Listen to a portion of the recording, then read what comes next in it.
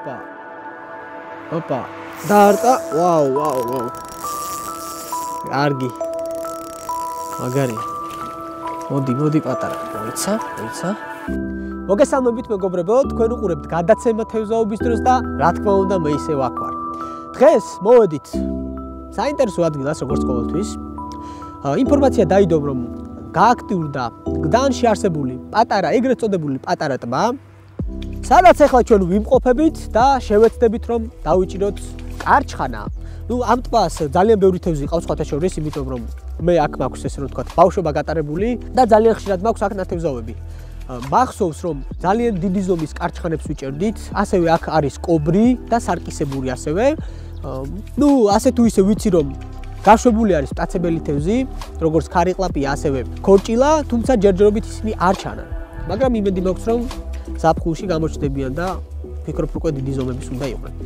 ახლა ჩვენ გადავიდეთ, აღჭურვილობა რა თქმა უნდა უკვე მომზადებული მაქვს.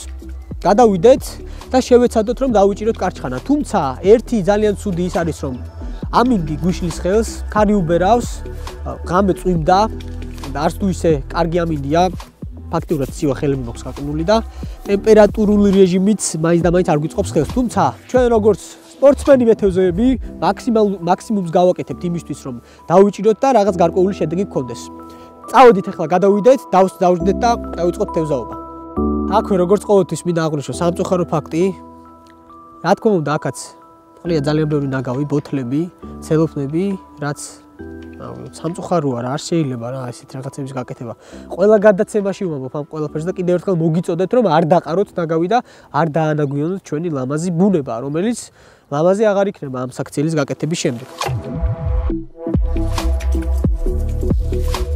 დღეს გვექნება პატარა ექსპერიმენტი, მინდა რომ ჩემებურად მოვამზადო დაჭერილი თევზი თუ რა თქმა უნდა დავიჭერთ რაიმეს.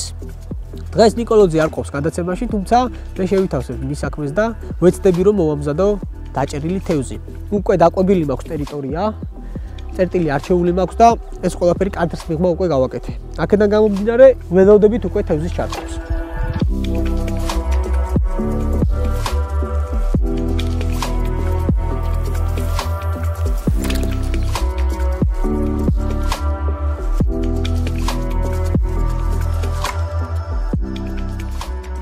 დაჯდა თევზი, შაურა, კარგად ბრძოლობს, ჩვენიერია.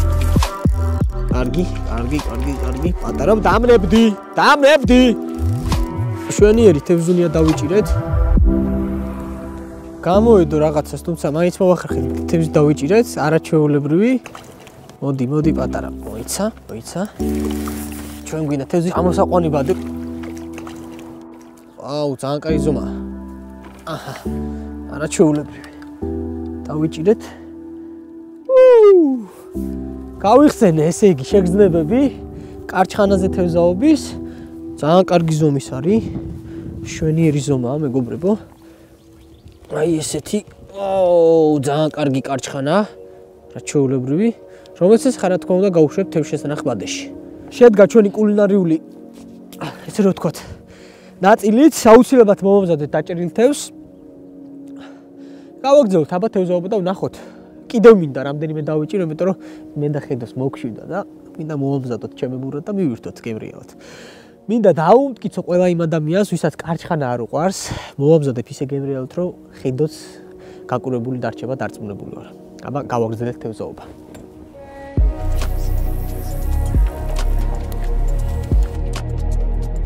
აღჭურვილობას რაც შეეხება სტანდარტულად იგივე აღჭურვილობა რასაც ვიყენებ ხოლმე ძირითადად უბრალოდ აღარ მოგაწყენთ და აღარ შეგაწყენთ თავს აღჭურვილობის ახსნაში.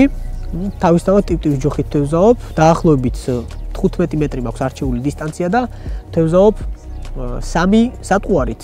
პირველი მაქვს გამოყენებული აუცილებლად თეთრი ჭია, წითელი ჭია და პურის გული.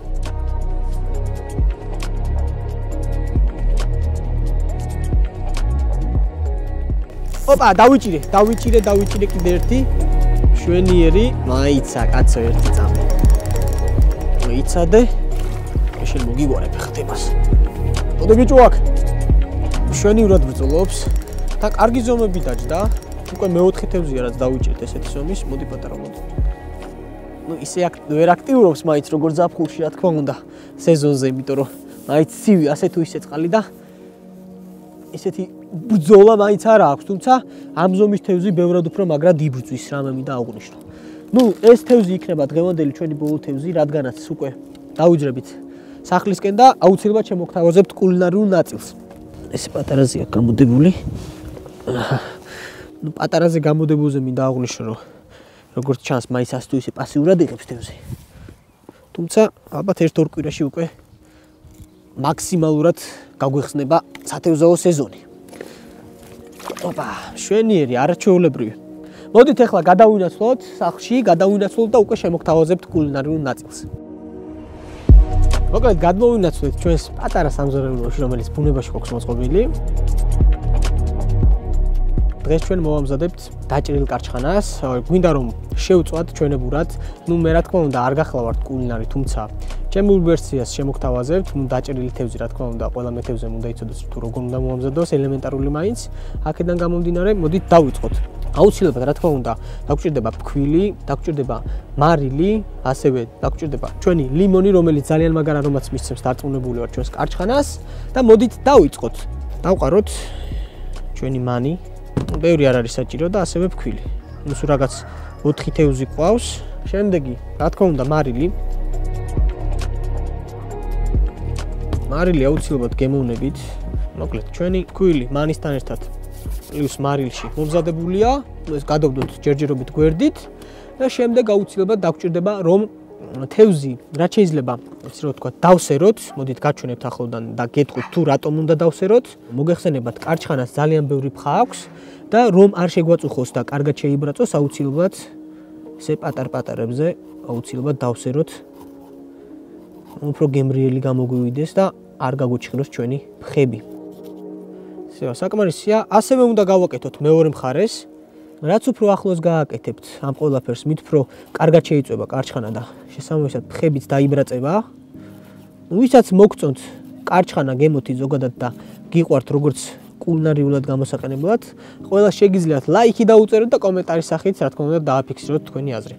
მოკლედ ახლა გავაკეთებ ანალოგიურს ყველა ჩვენს კარჩხანაზე და მე უკვე გადავიდეთ შემდეგ ეტაპზე.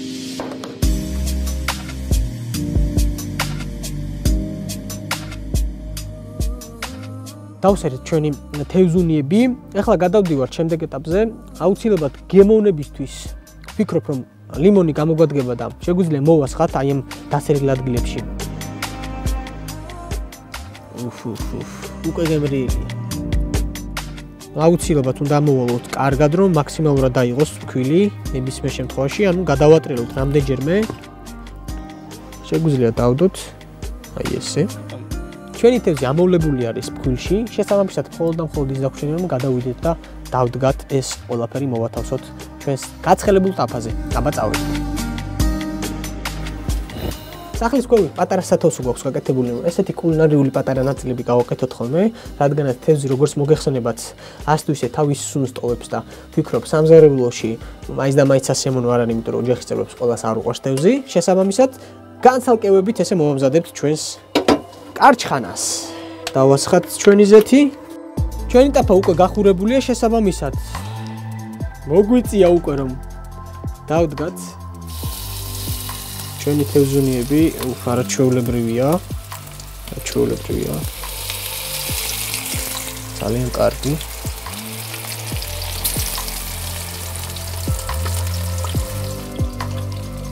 აბა ნახოთ რა ეტაპზე არის ჩვენი თევზი. შვენიერია. მე ხშირად არ ვატრიალებ თევზს. ჯერ ვაცდი რომ ერთი მხარე შეიწვეს კარგად და რა თქმა უნდა მე ბოლოს უკვე ამოვატრიალებ და მეორე მხარესაც მოვამზადებთ.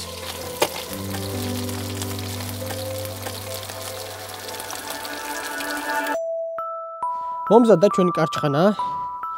ორი ცალი გადმოვიღე ჩვენს ტაფაზე. მოდი მე ყველაზე ლამას და გებრას გადავიღებ უკვე. აუცილებლად ტყემალი. ტყემალი ჩვენი მამაპაპური. მე ძალიან მიყვარს შებრაწული კარჩხანა. შესაბამისად ესეთ მდგომარეობაში მოვამზადებ და ახლა გავსინჯავ და ვნახოთ აბა როგორი გემრიელია ეს ყველაფერი. აბა ვნახოთ. გარაჩვეულებრივი გემრიელი. მოდი, ჩვენთვის მამაპაპურად ტყემალში ამოვუსვათ.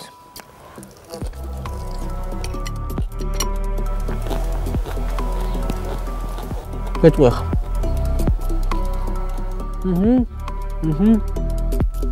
შემწვარი თევზი, გემრიელად, რომელსაც სიმჟავე დაყვება, ანუ ლიმონი. ლიმონმა ძალიან მაგადი მოქმედა. ერთ წუთი. გავაგრძელებ.